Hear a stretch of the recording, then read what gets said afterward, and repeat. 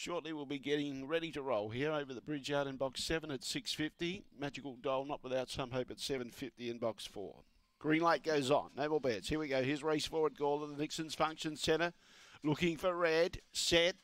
Away, Gary's Chaos began okay, but outpaced by Magical Doe. He's got the lead. Gary's Chaos a length and a half, 2 lengths away, stoking up, getting to the outside and coming at the leader. Over the bridge at push wide, and now the favourite's putting in the big strides and gets level, but races wide. Behind those, Weblek Nova, Thunder Dash is too far back, so is Correlate. Favourite looms up, Magical Doll's kicking, but Gary's Chaos makes it 3 in a row. Second, Magical Doll. Third, over the bridge. Fourth was Weblek Nova. Behind those, Thunder Dash, and the last one home was Correlate, and the run was around 22.89. A double here for Ben Rawlings tonight's meeting. Gary's Chaos well supported.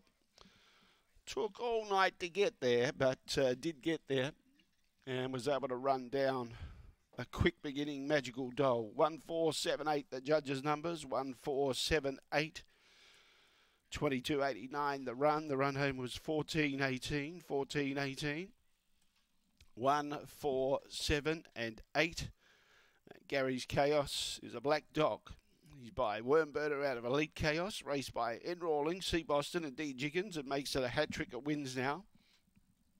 And 9 wins from 28 starts with 8 placings to go with it. 3/4 by 1.5.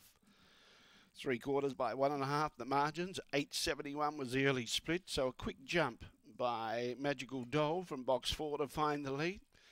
Couldn't quite get away with it. Gary's Chaos just a little bit too strong over the concluding stages.